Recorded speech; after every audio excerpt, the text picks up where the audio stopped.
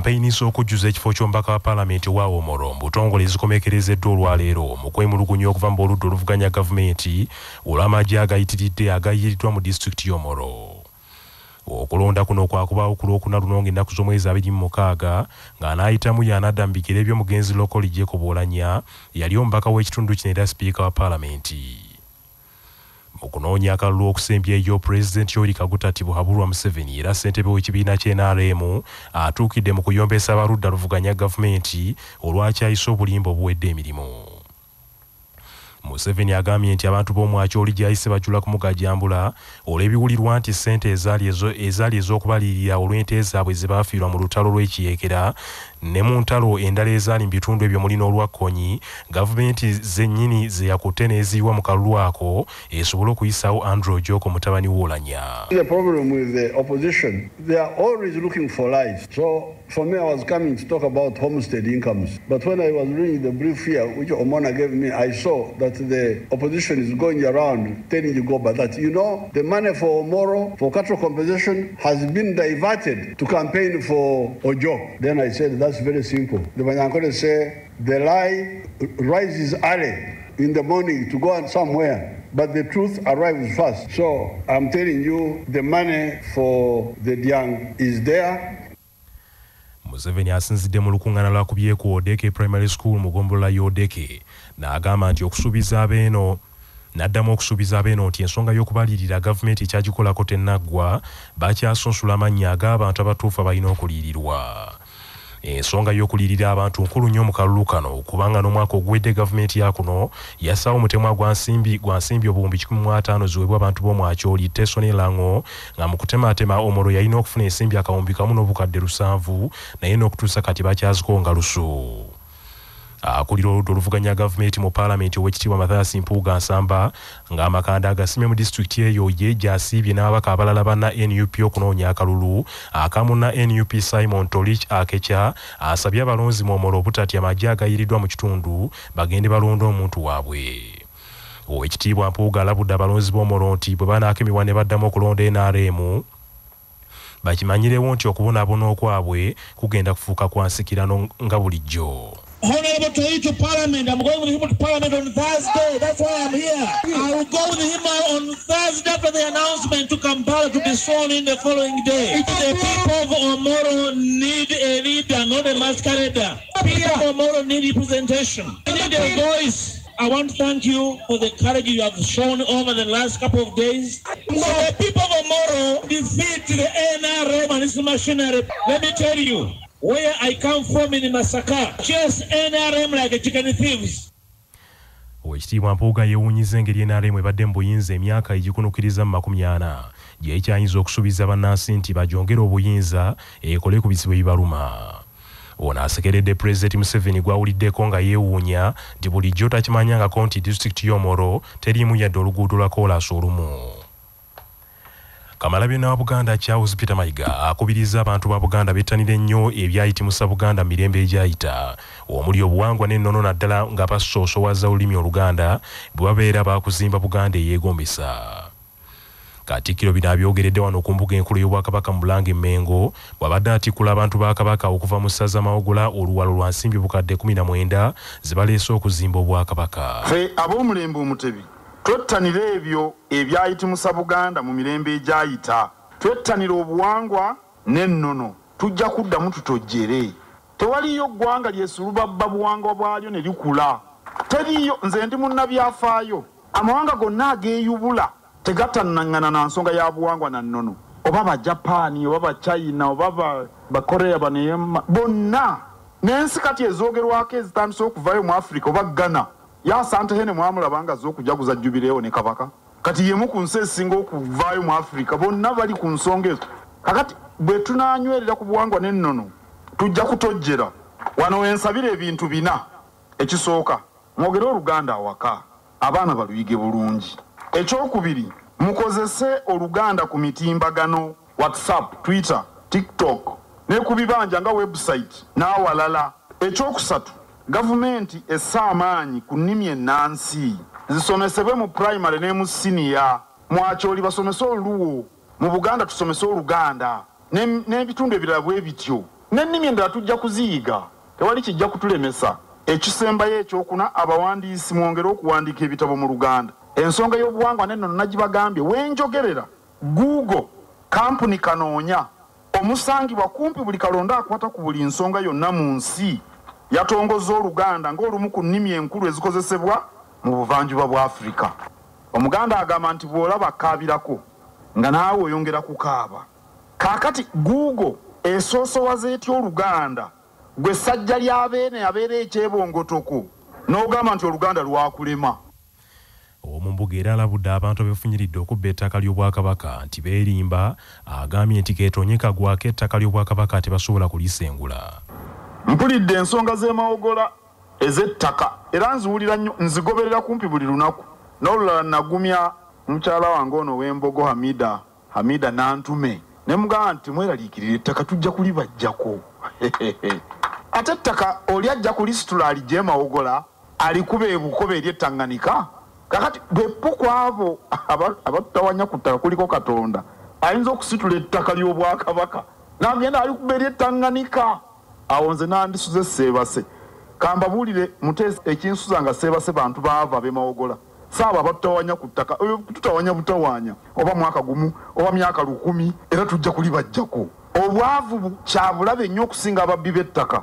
Kambabuulire kakati mwe mulowooza Obote bwe yali ali e Zambia yamanya nti mbulamu ng'atudde anywa segereeti Kabaka aliyingira Bulange yakimanya? Oba Amini yajjawo ettaka lya Mayiro era ali Saudi Arabia ettaka lya Mayiro ne lidda kubanga kwabo teri yasitula Bulange n'agijjawo n'alyoka agikasuka eri Sudaani. Nze neebakotolo ne tujja naye nga mbakubye enkola sigamba nti tuba tutunudde butunuzi naye si kyakabi ng'abantu nga tebalina kye balya akitegedde akubire Mukama mu ngalo. Minisita omubeezi wa gavumenti ez'ebitundu mu Bwakabaka Oweekitiibwa Joseph Kawuki akowodde bannamawogola bakwatireko Muteesa okutaasa ebyobugagga by'Obwakabaka mu ssaza lino naddala ettaka. Era njagala okubasaba mwongere okwesiba ebbiri leero n'enkya n'olulala obulumbaganyi eri Obwakabaka, obunyakuzi eri Obwakabaka n'okusoomooza okw'enjawulo eri Obwakabaka kujja tetusobola gamba nti kujja kubaawo naye kiteekesaawo abakulembeze kwe kubeerawo kw'okusoomoozebwa. Kama wange bwe mbadde neetegereza ebyafaayo by'okgaziwa kwa Buganda ozanga ovudde ku masaza 3 Kyaddondo, Busiro ne Mawokota oba oliawo n'Essese wadde tatera kwogerwako olw'ensonga emu oba endala naye okugaziya kwa Buganda kwava ku kusoomoozebwa okwalingawo. N'olwekyo bannamawogola abaami ba Kabaka buli mubeera n'okusoomoozebwa awo wabeera omulimo. Omubaka omukyalo w'amawogola omusumba Mary Begumisa ng'aguze certificate za bukadde 2 n'okusoba abuulidde Katikkiro nti abaka ba Paalamenti abava mu mawogola basimbye mabegawe ku nsonga y'emmwanyi terimba n'ebirala n'emiramu emirala egizimba abantu ba Buganda. Abakulembeze ba Sembabule District Katonda tumwebaza nti tuli bumu. Nze ndi NRM beka byayiwa Nuupu naye ffenna tubeera mu kimu. Sebo tuli balimi ba mmwanyi nejjo twakwebaza. Nze nganze Mary musaala akubuulire nze mbeera n'emmwanyi enkalu situnda na kutunda emyaka ne giwera 3. N'olwekyo tukwebaza buli lw'oba n'eddoboozi ku mmwanyi. Ffe mmwanyi yatusomesa ne mu Parliament gyonna bagambye nze ndi muzzukulu wa mmwanyi wadde jjajja wange gyali omukadde Maria kati aweze emyaka 10 naye mmwanyi.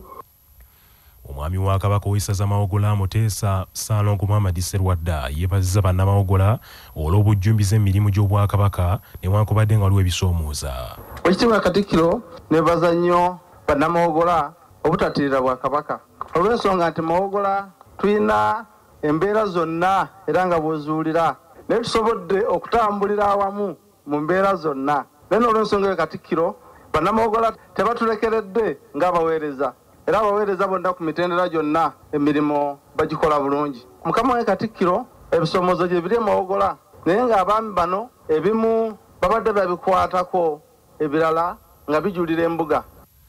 Eggombolola zonna 6 ezikola essaza mawogola zikiisa embuga era eggombolola ya Ssaabawali Mijwala eguze certificate ya bukadde 2,345 Musaale lw'ebitakuli eguze certificate ya bukadde za bukadde 5,372 Mutubagumu Lugusulu eguze certificate za kakadde 1,905 Ssaabagabo Ntuuso bukadde 2,400 Ssaabaddu Mateeto bukadde 2,772 ne Mumyuka lw'emiyaga akakadde 1,10. abakulembeze bankubazambogo okuva mu KCCA nga bakulembeddwamu Kizaaki Musawula n'abalala okuli ssentebe wa disitulikiti y'e Butambala Nambo wa Rashida n'abalala baguze certificate za kakadde kamu emitwalo 10 ate abayizi ba Islamic University in Uganda baguze certificate ya mitwalo 30 ate abasawo ba Maria Memorial Clinic e Namungoona nabo baguze certificate za mitwalo 36 mu 1000. Ensimbi obuwumbi 263 kiteekera sente ze zaakateekebwa mu nteekateeka ya Parish Development Model mu mwaka gw'ebyensimbi guno 2021-2022 ng'enteekateeka eno gavumenti yesimbyeko amannyo nti egenda okuggya abantu mu bwavu. Wabula kizuuliddwa nti ekitundu ekisinga obunene ku nsimbi zino kisaasaanyiziddwa ku bakozi abagenda okutambuza enteekateeka eno. Okusinziira ku biwandiiko okuva Ministry y'Ebyensimbi n'okuteekerateekera eggwanga, ensimbi obuwumbi 2 ze zaayisibwa mu mbalirira y'eggwanga ey'omwaka guno wabula nga zaayongezebwako oluvannyuma lwa Paalamenti okuyisa embalirira ennyongereza n'ezongerwako obuwumbi 63. We lutuukidde leero ng'obuwumbi 263 ze zaakateekebwa mu nteekateeka eyo. Okusinziira ku biwandiiko bino, obuwumbi 147 ze zaakagenda mu ssaka abantu mwe beewola ensimbi ate obuwumbi 49 ze zaakasaasaanyizibwa ku by'okuddukanya n'okutambuza enteekateeka eya Parish Development Model. Obuwumbi 39 ze zaakasaasaanyizibwa ku bakozi abakola mu nteekateeka eyo so nga obuwumbi 26 ze zaakasaasaanyizibwa okugula ebyuma omuli ne kompyuta n'ebirala.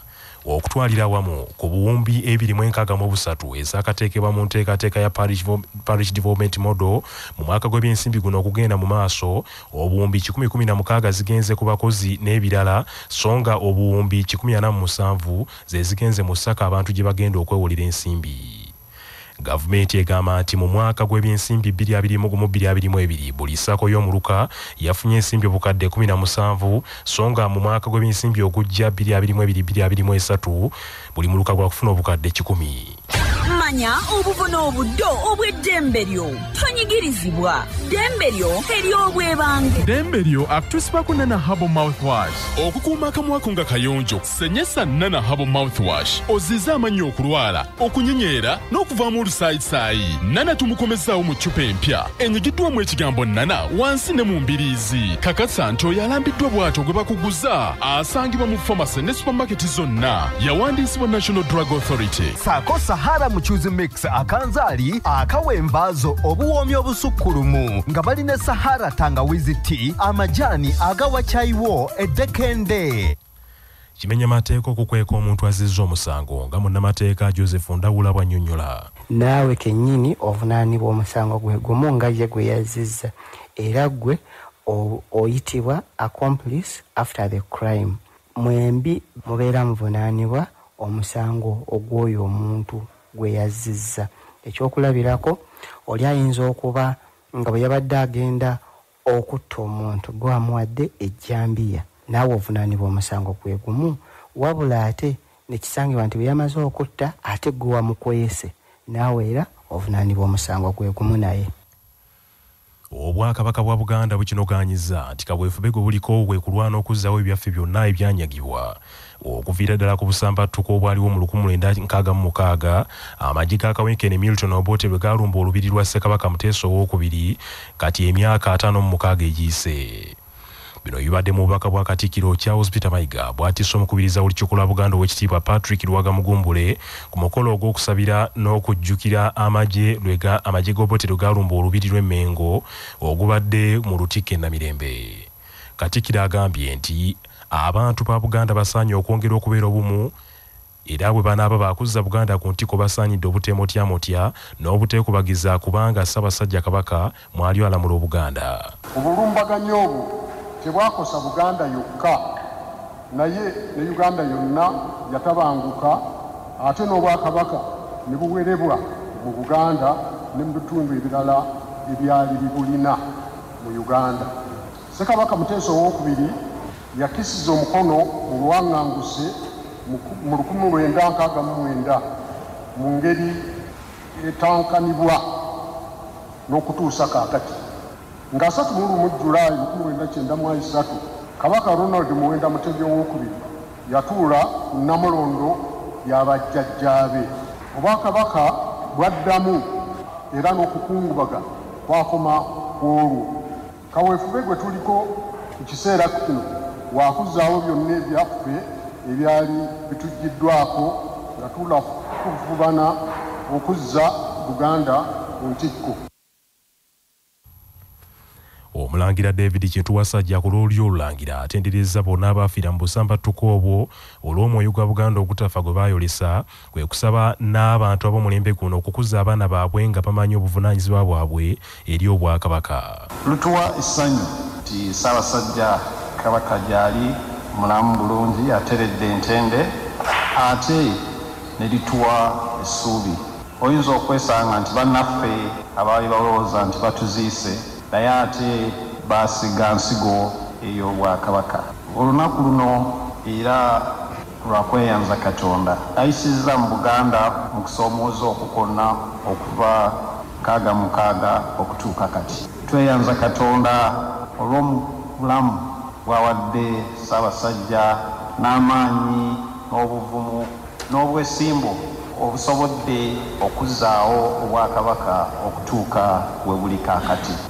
Akulembeddemu okusaba kuno Ddiini wa Lutiko Inamirembe Ssaalongo Venerable Canon Jonathan Kisawuzi ayogedde ku maanyi ga Ssaabasajja Kabaka eri abantu be n'Obuganda bwonna n'asaba Katonda ayongere okukuuma omuteregga alamula ensi ye. Ebigambo bya Kabaka okujjako omuntu wano nga agenze n'asogola n'amanya ennono ya Buganda bwetambula kwegamba abantu batunuuliranga Kabaka ndowooza ng'obukulembeze obulala bwonna naye Kabaka wano e Buganda kigenda wala kubanga mumanye nti Kabaka bwe yabanga taliimu nga kitegeeza nti n'ennyimbe tezaayabanga ate nga banazanjula wano. Waliwo ebintu bingi ebitaakolebwanga kubanga entikko ya byonna mu Buganda abeera ani? Kabaka. Era obuzibu bwe twafuna wano bwali bunene nga buli akwata munne ayagala kutuga butuzi kubanga Kabaka bw'abeerawo ebintu byonna nga bwe tumanyi wano e Buganda biba byani? Byabeeni. Omukolo guno gwetabiddwako Ssaabalangira Godfrey Musanji Kikulu Engobe, Omulangira Daudi Goloba, Bakatikkira Abaawummula Oweekitiibwa Joseph Mulwannyamuliise Mwogerere n'Oweekitiibwa Dani Muliika, Baminisita b'Obwakabaka, Abaami ba Kabaka ab'amasaza, Bajjajja abataka ab'obusolya n'abantu abalala bangi. Amawulire g'ebyemizannyo mu mawulire gaffe agaca Basafama gakutuusibwako Modern Tea, amajaani agalimu eddekende omuli aga kisubi, tangawizi ne vanira. Wanywedde kacaayi ka Modern Tea akawoomu gasange mu maduuka ne supamaketi zonna. Modern Tea, your best choice. Abazannyi abakugirwa okwetaba mu mpaka z'amasaza ez'omwaka abakugirwa okwetaba mu mpaka z'amasaza ez'omupiira ogw'ebigere ez'omwaka guno 2022 oluvannyuma lw'ebbanga lyabwe ery'emyaka ena okuggwako baddukidde mu kakiiko akaddukanya empaka zino ne bateekayo kusaba kwabwe nga baagala bongerweyo akadde akazannya mu mpaka zino olw'embeera ya COVID-19 yataataganya enteekateeka zaabwe. Olukiiko oluddukanya empaka zino lwayisa etteeka mu 2018 nga buli muzannyi anaawezanga emyaka ena mu mpaka zino tajja kuddangamu kukkirizibwa kuzeetabamu n'akatono, era etteeka lyatandise okukola n'empaka ez'omwaka guno ezinaatera okutandika. Wabula olwaliro abazannyi bano bazze wano ku mbuga enkulu y'Obwakabaka mu Bulange Mengo ne basaayo okusaba kwabwe nga baagala bongerweyo ekiseera kubanga tebafuna kweteekateeka kumala okufuna ttiimu ezibatwala olw'ekirwadde kya COVID-19 ekyataataganya emikisa gyabwe nga ne ttiimu ezandibaguze nazo tezirina nsimbi olw'okukosebwa ekirwadde kino. Abazannyi bano bakulembeddwamu Abdallah Ssentongo wa Buddu, Otimu Arafat ne Brian Kasula Abakyagwe, Amis Kafero Dagada owa Gomba, Sengendo Sharifu Diawo owa Buddu, Musa Huzaifa owa Kyagwe n'abalala. Ekiwandiiko kyaba kikwasiza ssentebe w'empaka zino Sulaiman Ssejjengo ng'ali wamu n'amyuka akulira eby'ekikugu BK Francis, era nga bano bakakasizza nti bakuddamu abazannyi bano nga bamaze okutuula ng'olukiiko olwawamu. Empaka z'amasaza ez'omwaka guno zigenda kutandika nga 25 omwezi ogujja ogw'omukaaga mu ssaza Buddu ku kisawe kya Masaka Recreation Grounds. Amawulire okuva ebweru w'eggwanga nga gakutuusibwako Heritage Family Center ku Heritage Plaza Nansana, abateekateeka abagenda okuyingira obufumbo. Essimu noti 7 noti 2 699 337. Omusajja kadduka l'Omu-Ethiopia Dr. Tedros Adhanom Ghebreyesus alondeddwa n'ate okukulembera ekitongole ky'ensi yonna eky'ebyobulamu World Health Organization ku kisanja ekirala kya myaka 5. Dr. Ghebreyesus alangiriddwa mu lukuŋŋaana lw'ensi yonna olw'ebyobulamu mu kibuga Geneva ekya Switzerland mu kalulu akakubiddwa okutuusa oluwalo kubanga omukulu ayiseewo nga tavuganyiziddwa. Amangu ddala ng'alangiriddwa ku kisanja ekyokubiri. Dr. Tedros ow'emyaka 57 yeebazizza ensi yonna olw'okumuwuliriza mu lutalo lw'okulwanyisa olumulege lwa COVID olwali luzimbye akayumba ku nsi yonna. Dr. Tedros era yeekokodde entalo ezifungamye mu mawanga agawerako omuli n'olutalo olubadde mu nsi gy'azaalwa ya Ethiopia mu kitundu ekya Tigray. Kinajjukirwa nti omukulu ono yaliko minisita wa Ethiopia ow'ebyobulamu n'akola omulimu ogw'ettendo mu kulwanyisa mukenenya n'omusujja gw'ensiri mu ggwanga eryo. Yaliko minisita ow'ensonga ez'ebweru wa Ethiopia awo yava n'alondebwa okukulira ekitongole kino. Newankubadde amawulire gano gakyamudde bangi mu Ethiopia, waziwa akasattiro mu gavumenti ya Ethiopia kubanga omukulu ono azaasongwamu olunwe nti y'omu ku bavujjirira abalwanyi aba Tigray wadde nga ye abyegaana. Agavudde mu kunoonyereza wano ku Kyabasafamma gaagano. Mu mawulire ag'empuna, omusajja mu China azimbye amaka agatemyanga omuntu ku nsimbi za Amerika $5,100 n'agatonera embwa ze.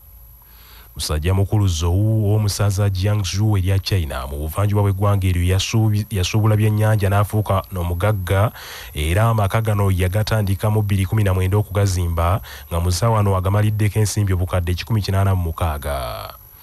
Ennyumba y'embwa gye twogerako omugagga yagitaddemu TV lumamyo, akuuma akafumba n'okunnyogoza amazzi ag'okunywa ag'embwa ezo wamu n'ekyuma ekibugumya embwa mu biseera eby'obunnyogovu, amadaala agakolera ku masannyalaze elevator wamu ne kaabuyonjo ey'omulembe. Ebirala musajja mukulu by'atadde mu nnyumba mulimu eby'okuzannyisa by'embwa omuli ebyesuubo eby'embwa ze, swimming pool mwe ziwugira, ekisenge kya disco mwe zikubira endongo, obumotoka obutono ne projector kwe zinaalabiranga madubala. Bannaffe, amawulire ag'essaawa eno kangamalirize mu bufunze.